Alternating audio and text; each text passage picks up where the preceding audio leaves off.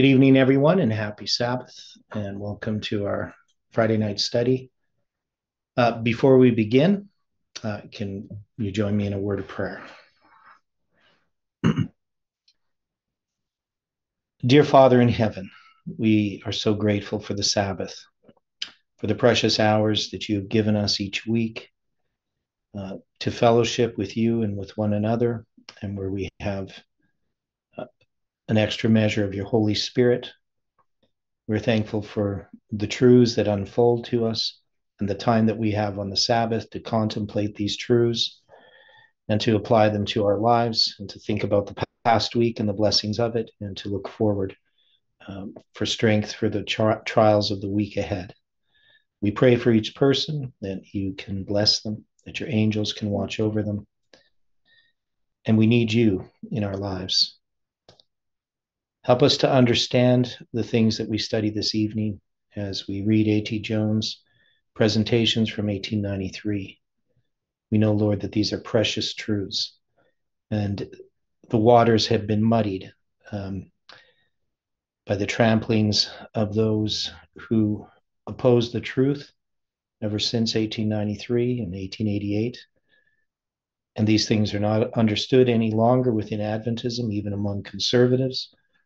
We just pray, Lord, that you can help us appreciate these truths, that we can apply them to our lives, and that we can be a witness, that we can reflect Christ's character, that we can behold his character, and that others will see his character shine through us. Forgive us for our sins. Help us to trust in you and not to look to self. Be with us now, we pray and ask in Jesus' name. Amen. Well, happy Sabbath and good evening again. So as we've been going through A.T. Jones' presentations from 1893, and if people haven't watched them all, even though they're long, there's lots of reading. It's a lot of details that we've gone through in these studies. But especially when it comes to Jones' sermons, and this series here that he's doing in 1893, we know that he's believes that the mighty angel of Revelation 18 has come down. His history is typifying our history. He's looking at what happened in his time, which would be a parallel to our understanding of 9/11. So he believes he's in the Sunday law time period, and that he has this special message to give, the third angel's message. And he understands that it is connected to the first and second angel's messages. So there's lots of truth that he has here. But we know that the main problem is that the first and second angel's messages had actually been rejected by Adventism. Jones isn't really aware of this, but he is proclaiming the third angel's message. And Ellen White endorses what is happening here, that a work is occurring in repentance and confession, repentance and confession of sins. But of course, that work does not continue, right? So we know what happens in the history of Adventism, that this message is ultimately rejected. But what they do is they make that they have actually accepted it. And a good example of that, in a book that we're actually going to read later, is going to be A.G. Daniels' book on Christ our righteousness. I can't remember the exact title. I think it's Christ our righteousness, or the righteousness of Christ. I know that Wagner's presentations from 1888 had three different titles: Christ our righteousness, the righteousness of Christ, and Christ in our righteousness, or something like that. So I always get those titles all mixed up. But we need this foundation from A.T. Jones' presentations here. Now, this next chapter is really talking about the character of God and beholding the character of God. So we're going to begin reading. Of course, people can ask questions. They can stop me. I end up doing a lot of reading here. It's fairly intense, and I comment every now and then. But I try to read it with expression, with clarity. I try to, I'm understanding what I'm reading. And if I think that something might not be clear, I clarify it as much as I can. But if there's something you don't understand, don't worry about stopping me and trying to get it to be clarified. That's fine. And definitely, if you have any insights into what's being read, I'd appreciate you share those with all of us. It'd be great, and I can stop talking for a little bit. Okay, so this is number 19. E.T. Jones says, we will begin tonight with the first verse of Revelation 14. And I looked, and lo, a lamb stood on the Mount Zion, and with him 144,000, having his father's name written in their foreheads. This same number is referred to in the 7th chapter and 4th verse. But I read it from the first verse, however. And after these things, I saw 4 angels standing on the 4 corners of the earth, holding the 4 winds of the earth, that the wind should not blow on the earth, nor on the sea, nor on any tree. And I saw another angel ascending from the east, having the seal of the living God. And he cried with a loud voice to the 4 angels, to whom it was given to hurt the earth and the sea, saying, hurt not the earth, neither the sea, nor the trees, till we have sealed the servants of our God in their foreheads. And I heard the number of them that were sealed, and there were sealed 144,000. Now, I just want to make a comment here about this passage. So I'm going to go to the Bible, because Jones isn't going to address these points here, but I think they're important points for us to understand. So when we go to Revelation chapter 7, we have, of course, the 144,000 being taken from the different tribes. So we have 4 angels standing at the 4 corners of the earth, right? And there's going to be this seal that's going to be mentioned. Now, if we've studied the book of Revelation, we know that this is going to be mentioned in connection with chapter 9 of Revelation. So, and this is something that really confuses people who study, because lots of people take Revelation 9 and place this in the future, so that Revelation 9, the trumpets, 8 and 9 are all future things, sometimes connected with the 7 last plagues, sometimes not. But we know in Revelation 9:4, and it was commanded them that they should not hurt the grass of the earth, neither any green thing, neither any tree, but only those men which have not the seal of God in their foreheads. So we know this is about Islam, and this is in the history of the rise of Islam. And this command here is the command of Abu Bakr, right? So we have Abu Bakr's command recorded in history. I've looked at it in other studies and show how they translate it now is very different from how it was translated in Gibbon's history of Rome.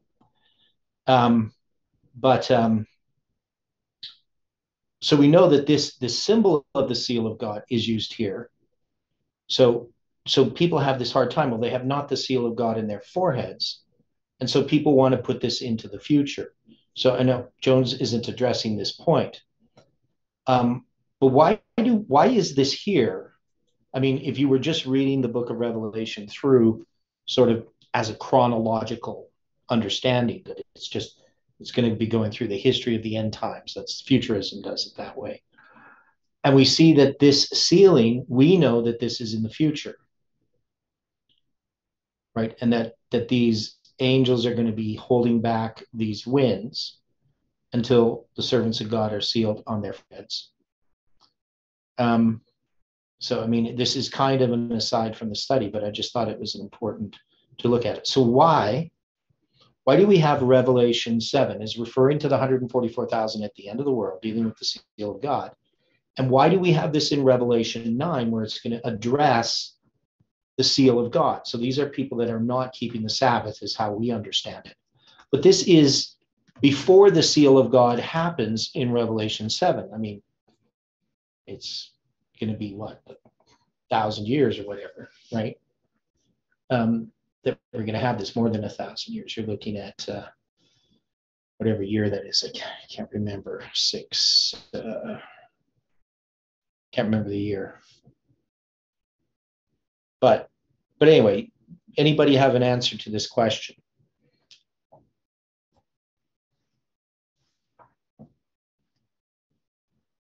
So here we have something dealing with Islam. That's how we understand it. And it's going to talk about those that have not the seal of God in their foreheads.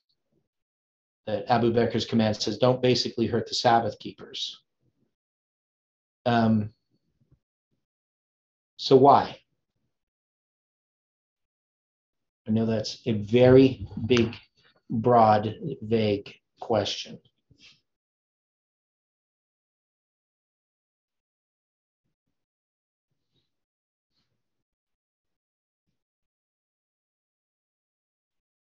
Okay, look at Revelation 9. What's the verse that we focus on in Revelation 9?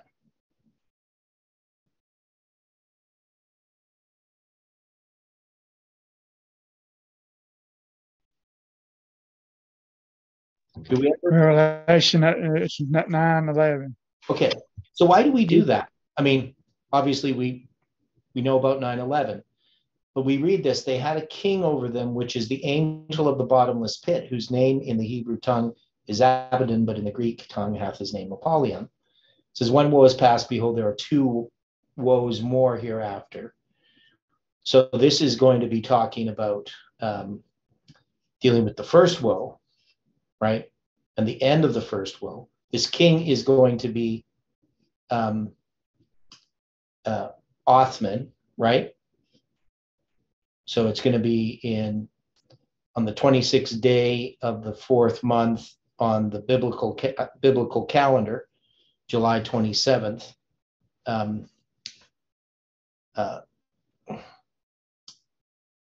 What's the year now?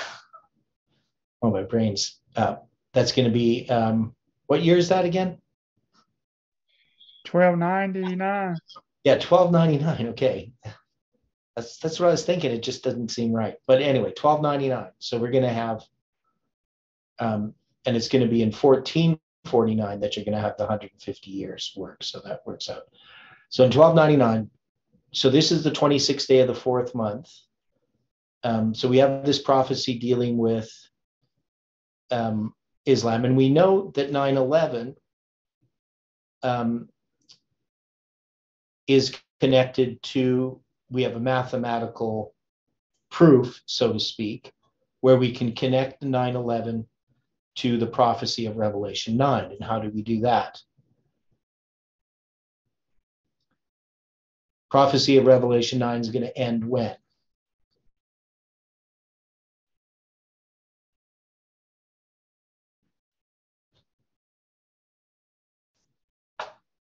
If I ain't mistaken, it's 1840, August 11th. Yeah, so 1840. And so we do this, and there's different ways you could do the calculation. But we take 2001 and we multiply it by 360, right? We get this number, 720,360. And we divide it by 1840. And when we do so, we get 391.5. Now, this proof was done before we started talking about the 391.5 years from the time that the kingdoms divided to the destruction of Jerusalem, or even in tying that to the 391.5 days in our history from October 13th, 2018 to November 9th, 2019. So we had this 391.5 used as a symbol. It's the 391 years and a half of a month is how they look at this symbol. And so we connect 1840 to 2001. And we take that the mighty angel of Revelation 18 has come down at 9/11. Jones says, no, that's 1990 or 1892, right? Dealing with the Chicago World's Fair. So So Jones is looking at this, and that's why I'm looking at this, because it's tying us to 9/11, this prophecy. But in this prophecy, it has elements that relate to the end time events, not just the history of Islam. And I think this is just an important point that we often don't really understand when it comes to understanding the scriptures. As Seventh-day Adventists, we've never really used line upon line as laid out in Isaiah 28. So we can take this, the seal of the servant of their gods in their foreheads in chapter 7, and we can see it relates to chapter 9. But we know it relates to our history. And so the third woe begins at 9/11. And this is something Jones doesn't have for the mighty angel of Revelation 18 coming down in 1892, right? So we have some more details. So I know it's a little bit of a side as far as his topic is concerned, but I just thought I would bring that point out because I think it does relate as an undercurrent of understanding his history in comparison with ours, because that's what we're trying to do. The message of righteousness by faith, as much as conservative Adventists believe that they understand it, they don't, because I've talked to many leaders in conservative Adventism, and when you share statements in Jones and Wagner and some statements in the Spirit of Prophecy that they're not familiar with, they reject them. They don't think it's true because they have a false understanding. But Adventism inherited that from at the end of the first generation and the second generation, which ended up rejecting that message.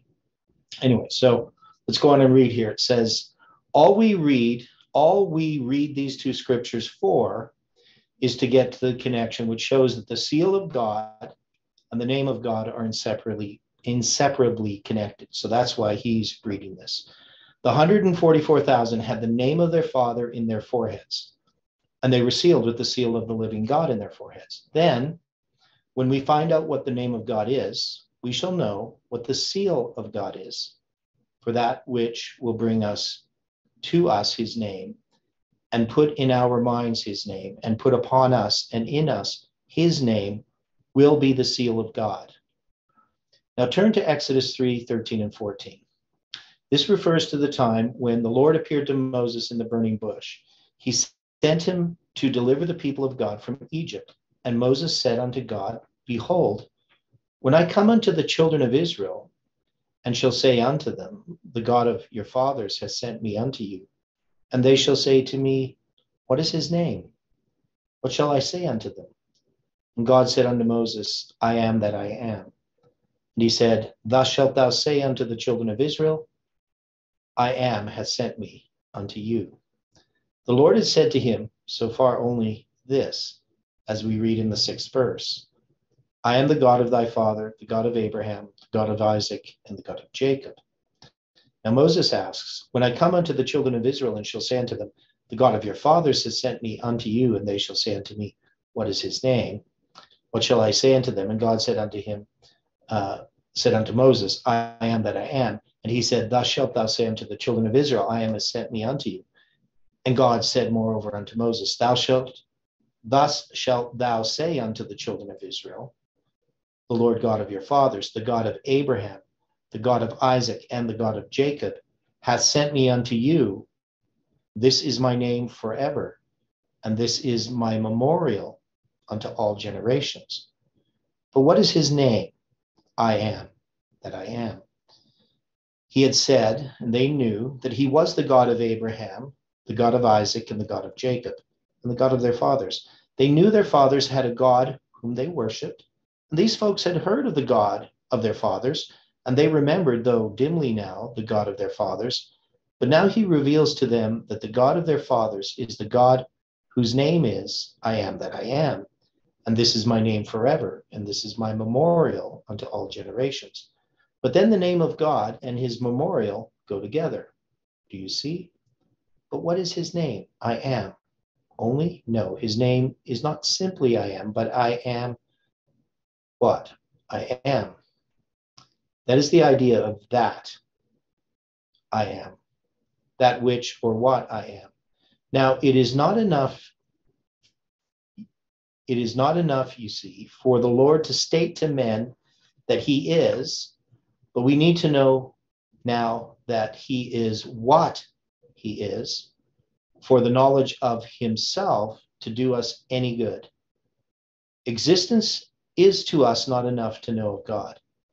It is not enough for us to know that he exists, but we need to know what he is and what he exists for in respect to us.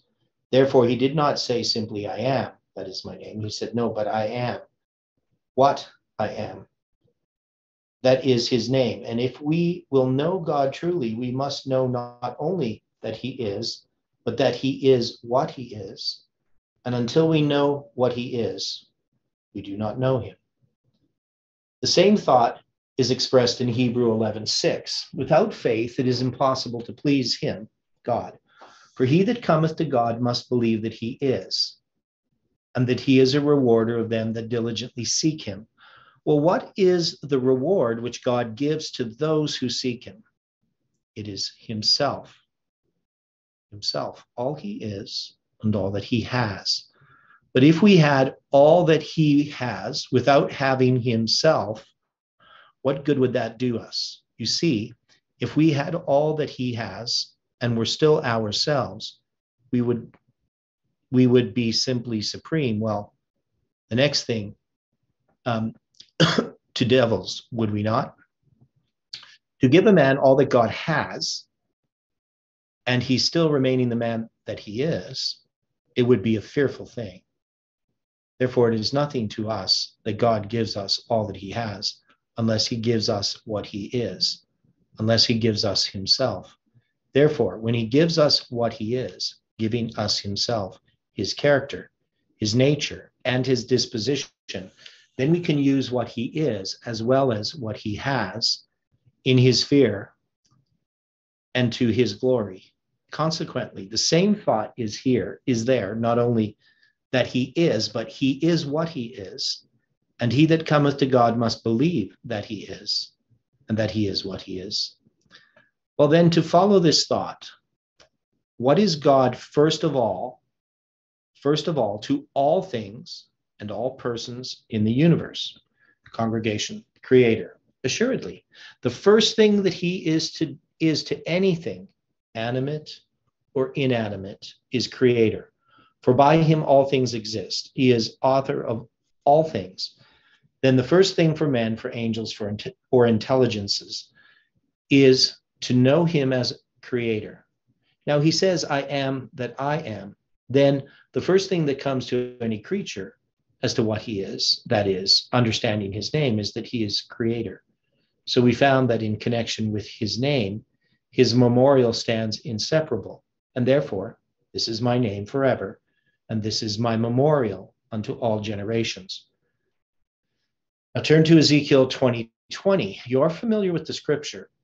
And hallow my Sabbaths, and they shall be a sign between me and you, that ye may know that I am the Lord your God. What is the Sabbath a sign of then?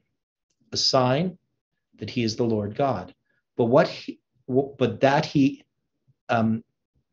sign that he is the Lord God, but that he is the Lord God in point of existence.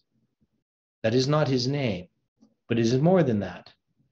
But the Sabbath being a sign that he is Lord God, it is not the sign that he is what he is, as well as that he is. Congregation, yes. Now think of that. Is it? Congregation, yes, sir.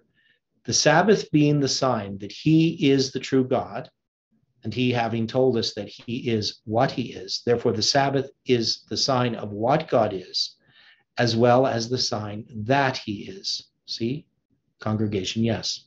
Then that being his name, I am what I am, and the Sabbath being the sign that he is what he is, don't you see how that his name forever, that is his name forever, and that is his memorial forever. Then he has given the Sabbath. Remember the Sabbath day to keep it holy. He has given that as the memorial that he is the Lord. Consequently, that is my name forever. That is his memorial. Boy says, please repeat that. Now, I have a hard time somebody asking some Jones to repeat something because he repeats himself all the time. But he's going to repeat himself, so just hang on here. All right, let us go back and take the thought at the beginning. The Sabbath, he says, ye shall hallow, and it shall be a sign. Saturday is not a sign of the true God. Saturday is not anything. A man who keeps Saturday can do so without knowing the Lord, just as he can keep Sunday without knowing the Lord. But he can't keep the Sabbath without knowing the Lord. There are three classes of observers of a day in the world. Now, Jones actually writes a book on this, or a booklet. The Sabbath, it's called the Jewish Sabbath, the Christian Sabbath, and the Sabbath of the Lord, and showing that there's three different Sabbaths. See, three different things that people call the Sabbath. There are Saturday keepers, Sunday keepers, and Sabbath keepers. What God wants is Sabbath keepers. But there has been too many Saturday keepers pretending to be Sabbath keepers. That is the mischief of these last days. Now, he's not just talking about the sense of, the distinction between the hours of the Sabbath and the hours of Saturday, right? He's talking about what it really means to keep the Sabbath. Hallow my Sabbaths, and they shall be a sign. That is the thing to start with. Then the Sabbath is a sign which he has set for us, which he himself has given, that ye may know that I am the Lord your God. The Sabbath being the sign that he is the Lord God. He is not only God in point of existence, but he is, and he is what he is, for that is his name. See, I am what I am, the Lord God. The Sabbath is a sign that he is the Lord God. The Sabbath, therefore, is a sign that he is, and that he is what he is. But his name, he says, is I am that I am. This is my name forever, and this is my memorial unto all generations. The sign that he is what he is what? Congregation, the Sabbath. But he says, the Sabbath is my memorial. He hath made a memorial for his wonderful works, and so on. Then don't you see that which is the sign that he is what he is, that being his name forever, that is his memorial forever. Now, shall I say it over? Voice, no, I can see that. Have you got that now, congregation? Yes, sir. Well, now let us go on with it. The Sabbath being the sign that he is, and that he is what he is. And the first thing that he is creator. And the first thing that the Sabbath then must signify is creator. But is that the only thing that it will signify? No. Because he is more than that, not more than that in the sense of being different from that, because all things are in that. But what he is in that is more largely expressed in other places. So we can know more fully what he is in that. Well then, Exodus 31:17. It is a sign between me and the children of Israel forever. For in 6 days the Lord made heaven and earth, and on the seventh day he rested and was refreshed. Now it is a sign that ye may know that I am the Lord your God. And wherein is it, this sign? It is not because in 6 days the Lord made heaven and earth, and on the seventh day he rested and was refreshed. It being a sign of that because he did that. It is a sign of himself in the doing of that. Is that so? Voice says yes. Now put the two together. It is a sign that he is the Lord because in 6 days he made heaven and earth. Then, as we have found, the first thing that God is creator. The first thing that the Sabbath signifies is creator, in signifying what he is. But the Sabbath commandment is, remember the Sabbath day to keep it holy. 6 days shalt thou labor and do all thy work, but the seventh day is the Sabbath of the Lord thy God. In it thou shalt not do any work. For in 6 days the Lord made heaven and earth, the sea, and all that in them is, and rested the seventh day. Wherefore the Lord blessed the Sabbath day and hallowed it. Now remember the Sabbath day. What is the Sabbath day? as we have already read in the 20th chapter of Ezekiel, a sign that ye may know that I am the Lord. Remember that thing which signifies that I'm God. We are to remember that thing which signifies that he is God. Then is not that the memorial which brings him to people's remembrance? For that is what a memorial is for, to bring to remembrance. He wants to be brought to the remembrance of his creatures and is given that which will do it. And now he tells us, remember that thing which will do it. Now, a thought right there. We are to remember the thing that brings him to remembrance, or in another word, brings him to mind. When he is brought to mind, he is not only brought there as he who exists, but as what he is. And when he, for what he is brought to our minds, that is his name, is it not? Where is the name? Congregation, in the forehead. With the mind, I serve the law of God. See? Then God wants to be in people's minds. And the Sabbath is that which brings himself, not a theory of him, but himself, to bring him to the remembrance, to bring him to mind, because the Sabbath is the sign that I am the Lord your God. And now remember the sign, remember that which signifies and brings to mind myself, brings to mind the Lord thy God, and he is what he is, to bring him and what he is to your mind. That is the thought. Then is not that his memorial? The very purpose of a memorial, the very object of it, is to bring the thing that is touched upon to mind. So you can see that being the case, the name of God and his memorial, his Sabbath, cannot be separated at all. Consequently, when he told Moses that I am, that is his name forever, and that is his memorial to all generations, because the memorial brings him to mind, and bringing him to mind as what he is, that puts God into the mind in his real name. And so the Father's name in the minds of those people who are mentioned is the seal of the living God in their foreheads. The first thing then that is signified thus in the Sabbath is creator, creative power, but that is brought to mind through the things which are made. It is a sign that he is the Lord God because he made all these things. Consequently, the Sabbath is the sign, the memorial of the Lord our God as manifested in creation. So Jones has laid this out pretty repetitively, but I think we should be able to get it. Now let us study a moment how he manifested himself in creation. In Hebrews 1, verse 1 and 2, it says, God who at sundry times and in diverse manners spake unto the fathers by the prophets, hath in these last days spoken unto us by his Son, whom he hath appointed heir of all things, by whom also he made the worlds. The first verse of John, in the beginning was the Word, and the Word was with God, and the Word was God. The same was in the beginning with God. All things were made by him, and without him was not anything made that was made.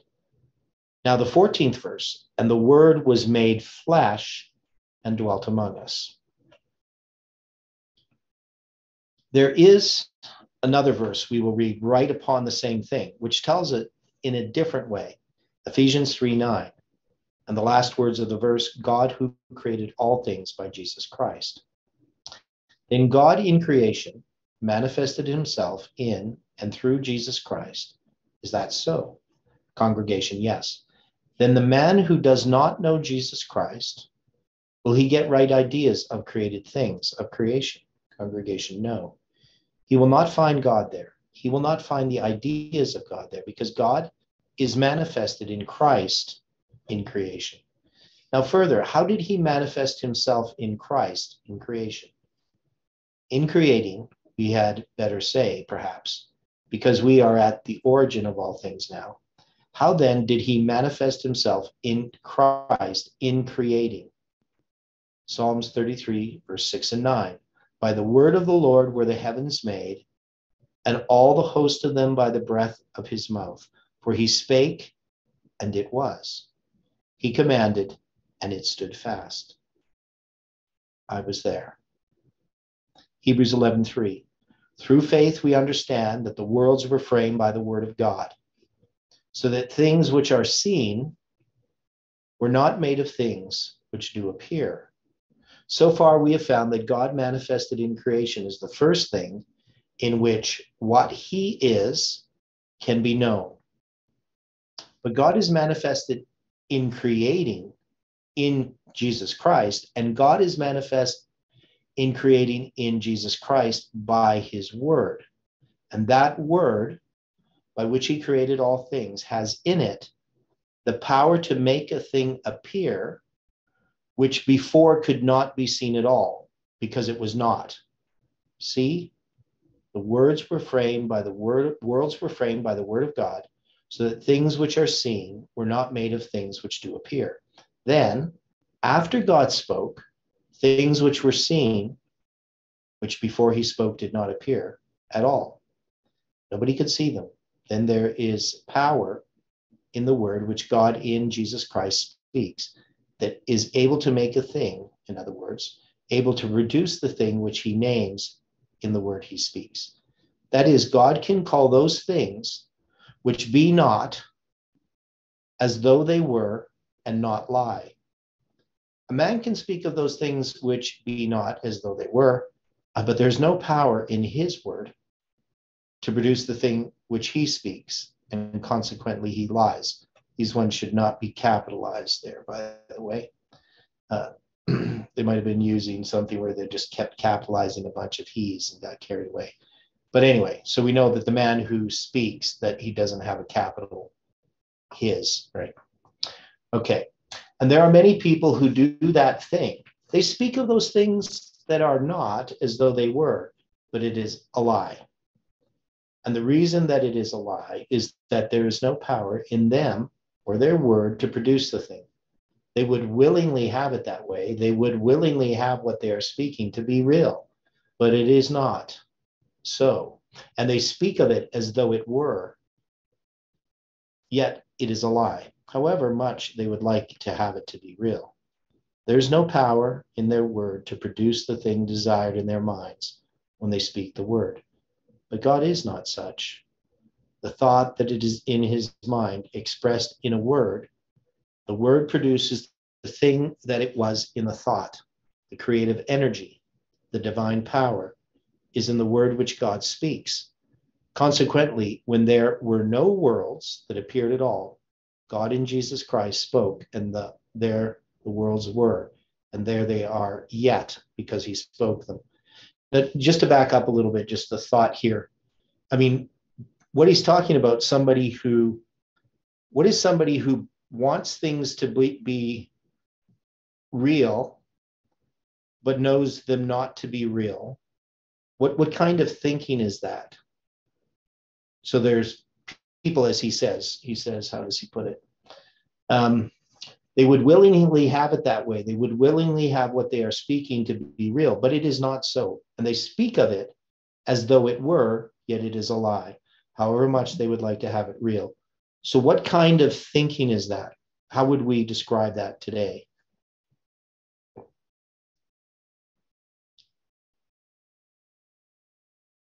Maybe you don't follow my train of thought here.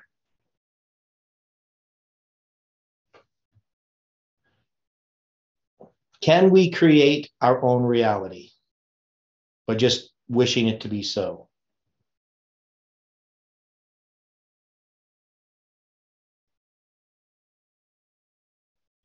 Some people might think they can. Yeah, I actually know people who believe that they can. That is, they have postmodern thought that we all create our own realities, and that I just need to believe that something is a certain way, and it is. And that's why you can have men believing that they're women, right? They don't have the power to become women, no matter how much they speak it or think it or wish it, and no matter how many operations they get, they're still going to be men. But God has a creative power, and man has taken the place of God in his mind, that we can just create our own reality, that we can ignore reality, that we can escape reality and create our own fantasy and wish it to be real. And everybody else around us needs to recognize that our fantasy is real. Now, we might, say, well, that's of course silly, but it is, as Carl points out, that's Parminder and Tess's theology. Now, remember what they were teaching about parables? What were they saying about parables? Because this is really what they were teaching. What was the parable teaching? What did Parminder say about parables? That if you created a narrative, you created a parable, it would be true. That you can create your own parables, right? He wanted people to make parables.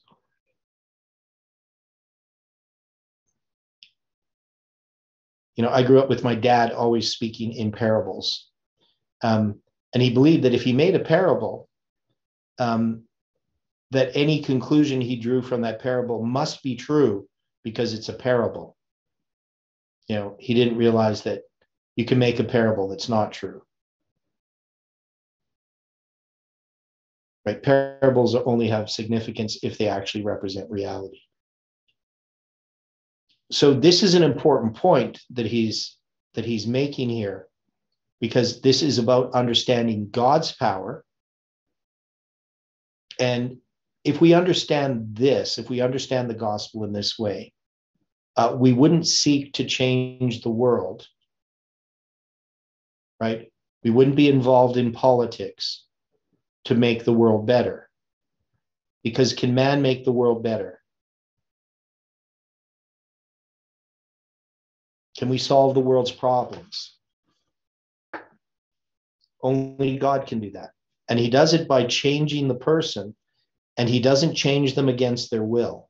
So we as individuals want to have this creative power in our own lives because that's the only thing we have control over. And through that, God can change us, and we can have an influence and effect upon the world. So anyway, just going back then to what he's saying. Now let us read two verses that have these thoughts in them. Not only does the word of God, which he speaks, produce the thing that is in the thought, but it keeps that thing in existence after it is produced and in the place where God wants it after it is produced. I want you to see that the word which God shall speak has all the power in it. Now turn to Colossians 1, verse 14. He is speaking of Christ, the Son of God, in whom we have redemption through his blood, even the forgiveness of sins, who is the image of the invisible God, the firstborn of every creature. For by him were all things created that are in heaven and that are in earth, visible and invisible, whether they be thrones or dominions or principalities or powers. All things were created by him and for him, and he is before all things, and in him all things consist. For by him all things hold together. But what made them? What made this world as it is? The power of his word, voice. He commanded and it stood fast. The world is quite large, and there are a good many ingredients in it. But when he spoke, it came with all the ingredients in it. The word then that produced it holds it together in the shape that it is. Well then, now the other thought in the third verse of Hebrews, first chapter, God who at sundry times and in diverse manners spake in time past unto the fathers by the prophets, hath in these last days spoken unto us by his Son, whom he hath appointed heir of all things, by whom also he made the worlds, who being the brightness of his glory and the express image of his person, and upholding all things by the word of his power. What holds these up since they were made? Congregation, the word of his power. Has he been compelled to keep on talking since he spake that time in order to keep these things in place? Congregation, no. It is Is it necessary that he should keep on talking to the world every day to hold it together? Congregation, no. Is it necessary that he should keep on talking all the time to the other worlds and planets to keep them in their courses and in their places? No. The word which produced them in the beginning has in it the creative power which holds them together and holds them up. In 2 Peter 3, verse 1 to 7, it says, "This second epistle, beloved, I now write unto you, in both which I stir up your pure minds by way of remembrance, that ye may be mindful of the words which were spoken before by the holy prophets." Mindful of what? The words which were spoken before by the holy prophets. Why are we to remember them? Because he wants us to find out what those words are worth. And remembering the words, to obtain in our minds, in our lives, the strength and the force of the words, because the words which were spoken by the prophets were the words of God, which they spake by the Spirit of Christ, which was in them, when it testified beforehand the sufferings of Christ and the glory that should follow. So these words that we are to remember, these are the words of prophecy. Now we know that there are people who just think we need to get to know God, pray to him, and he reveals himself to us. And often when people think of a revelation of God, they think it just happens in that some way. We're walking on the road to Damascus, and Christ just appears to us. And that's what we need, Many people have this thinking. But we can't have a revelation of God by reading his word, right? The words of God, because these are creative. They have this power in them. So these words which were spoken by the prophets were the words of God, which they spake by the Spirit of Christ, which was in them, when it testified beforehand the sufferings of Christ and the glory that should follow. In order to understand who Christ is, we need to understand prophecy. Not just to know that Christ existed, but to actually understand his work, we need prophecy.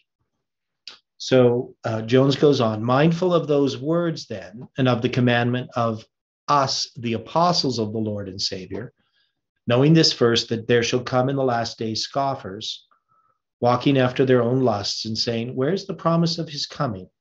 For since the fathers fell asleep, all things continue as they were from the beginning of the creation.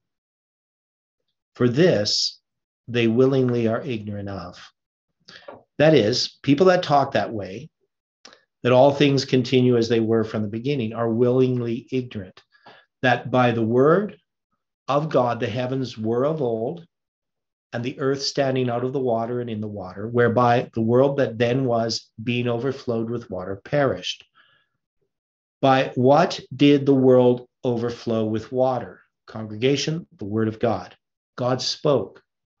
But the heavens and the earth, which are now, by the same word, are kept in store, reserved unto fire. What does he call our attention to here in respect to the word which he wants us to remember? He wants us to be fully minded of the words of God, because that word at the first produced the worlds, that word holds them there, that word brought the flood, that word rescued the earth from the flood, and it still keeps it. Then the word that can produce worlds and recover worlds, that word he would have us to keep fully in mind, that we may know the power of that word. Well, then you see in all this, there is the same thought still, that the word which produced all holds all together, holds all up, and preserves all until God speaks again. When he speaks again, then everything goes to pieces. For when that day comes, in which there comes a great voice out of the temple of heaven from the throne saying, it is done. Then there are thunderings and lightnings and voices and an earthquake such as was not since men were upon the earth. So mighty an earthquake and so great. And every island fled away and the mountains were not found. And the cities of the nations fall.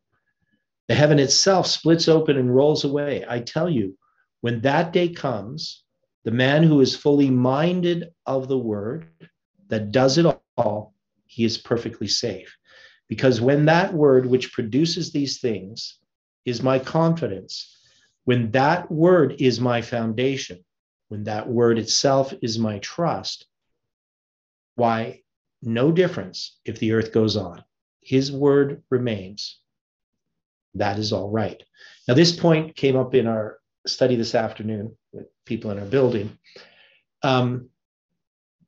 because we were talking about time setting. And when people time set, the reason for time setting, or the reason even for studying prophecy, not just time setting, but prophecy in general, for most people, it's wanting to know what's going to happen in the future. For what reason? What's the reason people want to know prophecy? Why do they need to know what's going to happen in the future?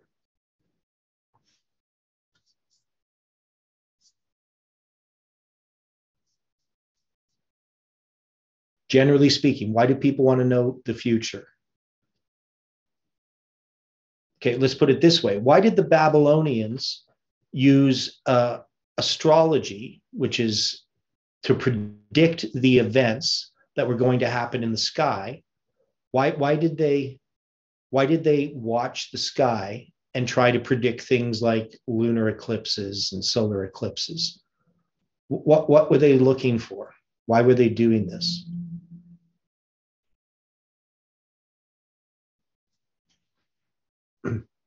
Okay, well, Cara says selfish reasons, but they want to know what's going to come, because let's say the king is going to go out to battle.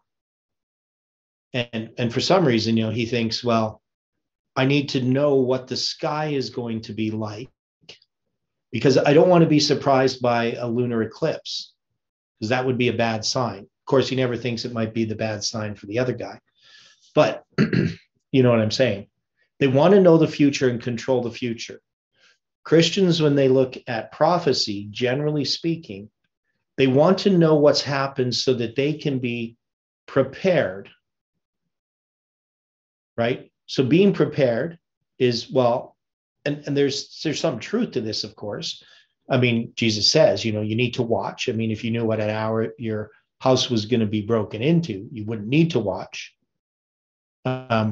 So there is kind of a truth that we need to know, that we need to watch, and we know there's prophecies. We need to know what to watch for. But people want to figure out what they need to do to get in. Usually it's the lowest limit. What is it that I need to know so that I'm not going to be deceived? But what is it that we need to know so that we will be prepared for Christ's second coming? What is it we need to know?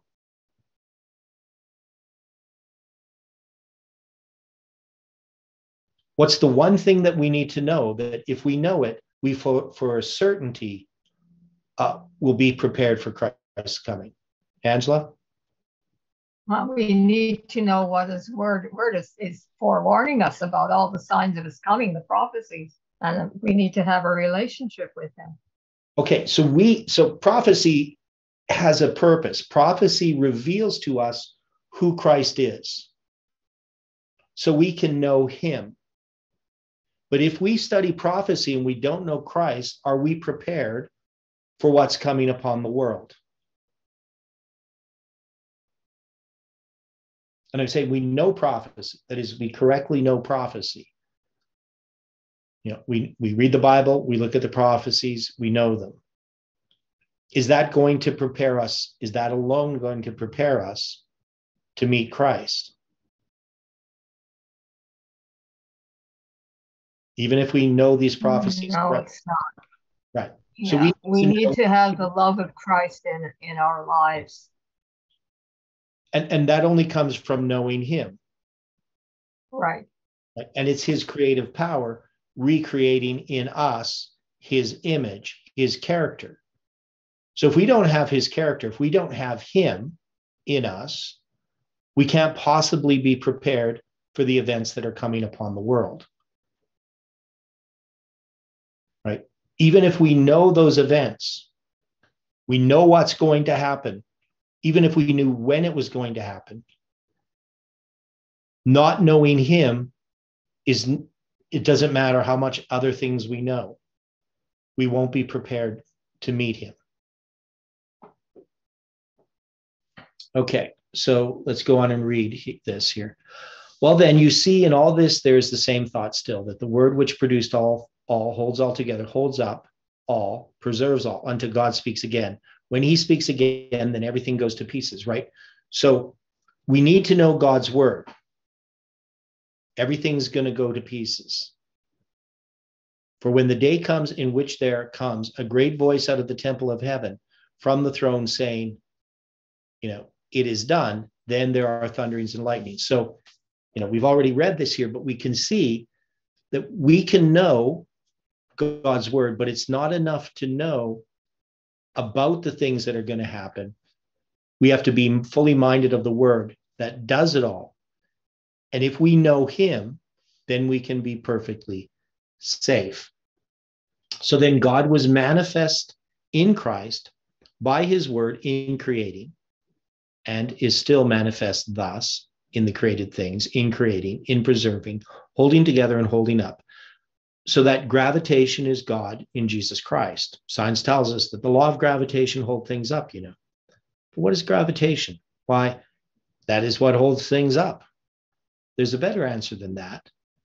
That answer is gravitation. The law of gravitation holds all these things up and in their place. But what is gravitation? It is the power of God manifested in Jesus Christ in creation. That is gravitation. Now, I've studied science since I was a little kid, and I've always been interested, especially in physics and in orbits, the movement of the planets and so forth, which is why I had such an interest in the calendars and chronology and all those things. Now, when it comes to the idea of gravitation, the one thing that scientists can't really explain is why it exists at all. And of course, they have theories. There's, different particles, the God particle, that somehow gives this gravitation. All these different things that particles cause gravitation. A lot of very silly theories. But the thing is, gravitation comes from the fact that there is a power in the universe that causes these things. Because we know that mass and energy are the same thing, just in a different form. So when you convert mass into energy, you have this release of energy, like in a nuclear explosion. But all these things, and even from a nuclear point of view, the things that holds that atom together, it's not gravitation, but that is something that is extremely powerful. So cohesion in science is to hold together. But what is cohesion? All the answer that science can give is the word cohesion. It's from two Latin words, co and here, which means hold together. In other words, cohesion is cohesion. That is the answer. There is a better answer than that. There's God's answer. And he tells us that cohesion is the power of God manifested in Jesus Christ in creation. For by him all things consist, cohere, hold together. That is cohesion. Now, there was a comment here in the chat from Counsels to the Church, I believe, page 324. And so you can read that. God does not annul his laws, but he is continually working through them, using them as his instruments. They are not self-working. And see, that's the problem, is that science thinks that these things just exist, just out of, and they know that the universe, and they even try to say the universe is self-existent, but where did the laws come from that could cause the universe to come into existence in the first place? So they have no explanation for why these things are the way they are. So God is perpetually at work in nature. She is his servant, directed as he pleases. Nature, in her work, testifies of the intelligent presence and active agency of a being who moves in all his work according to his will. It is not by an original power. inherent in nature that year by year the earth yields its bounties and continues its march around the sun. The hand of infinite power is perpetually at work guiding this planet. It is God's power momentarily exercised that keeps it in position and it's in its rotation. And Jones is showing that this exists in his word itself. That God's word isn't just something that brings something into existence. It continues to work in holding things together. Right? It continues to work in doing these things. Creation is not just a one-time act. It is a continual work, but it is spoken. God doesn't have to continually speak. He spoke, and that power is in his word. So all things were created by the word of God, right? And his word is powerful so that it continues to work. That's Jones' point here. The origin of all things is not spontaneous generation. It is not evolution. It is God manifest, the power of God manifested in Jesus Christ by his word producing all things that are seen, which before did not appear at all. Then God in Jesus Christ is the origin of all things. That is creation. God in Jesus Christ is the preserver of all things. That is cohesion.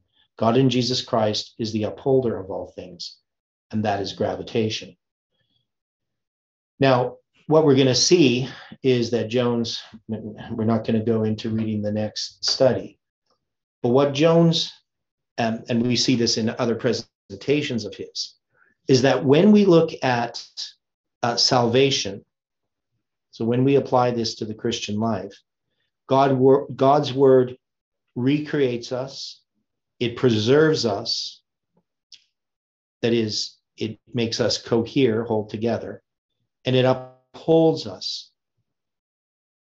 So the work of recreating the character of Christ in man, the image of God in man, is something that comes from his word, and it's produced from his word, and it has to be continually upheld. We have to be continually upheld by his word. Man does not stand on his own. We can't just become perfect and then go on our own. We need constantly God's word upholding us. We are not creators. We're not the producers of righteousness. God is. He's the source of all things. Now, he started out here and he's going to finish it off in the next couple, but dealing with this idea about Sabbath and Sunday and Saturday, Saturday keepers, Adventists who are Saturday keepers, who don't know God, who don't have God, and yet they're going about believing that they're Christians, and that includes us, right? Are we really truly trusting in God for righteousness? Is he truly the one who is sanctifying us and making us holy? Or are we simply just playing a game? And what God has given us with all of these lines, these prophecies, is he's given us an understanding of Scripture that should, if we allow it to, recreate in us, because it is something we depend upon. We have to have faith in God's word. And very few people do. Very few Christians have faith in his word. Very few people in this movement have faith in his word. We don't trust that God can take care of his truth. We have to work things out. We have to try to be God. And so much like the Babylonians, who look at get their soothsayers and their astrologers and their monthly prognosticators, we somehow believe that if we can use these lines and know what's going to come, that we can then be ready. But if our talk is that we are better than other people, then we're not going to be ready, because we're under a deception. We can't we can't reflect God's character if we don't have his character, which is one of humility.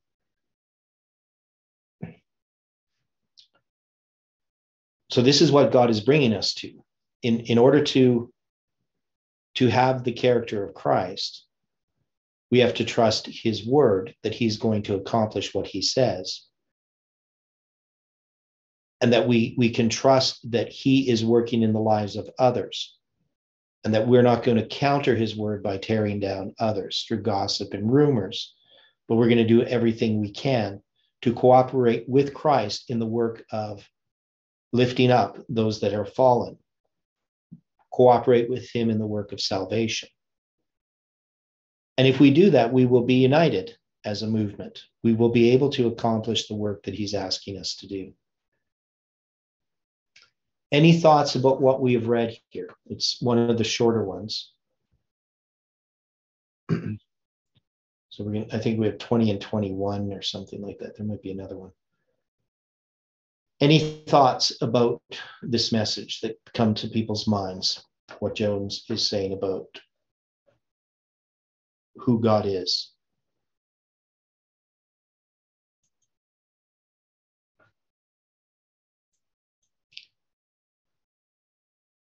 Well, if nobody has any thoughts, we can close with prayer.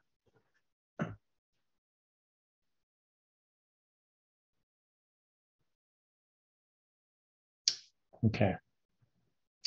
Let's pray then. Dear Father in heaven, we are thankful for the Sabbath and for the time that we have had together this evening. We know, Lord, that we are no different than those in the world. We seek to avoid our responsibilities. We try to get by with as little as we can. We think that we can be half-hearted and still be Christians and still be saved. But we know, Lord, that you have a higher calling than humans can reach, but that you promise in your word that you will accomplish this work in us. Help us to cooperate with you, to yield our will to you. And we pray for the people in this movement, for the time that we are in, that we can come together, that your work will be accomplished in us. Be with us throughout this Sabbath, in the meetings tomorrow, and help us to continue to learn at the foot of the cross, to yoke up with Christ, and to learn of his meekness and lowliness. We pray this and ask it in Jesus' name. Amen.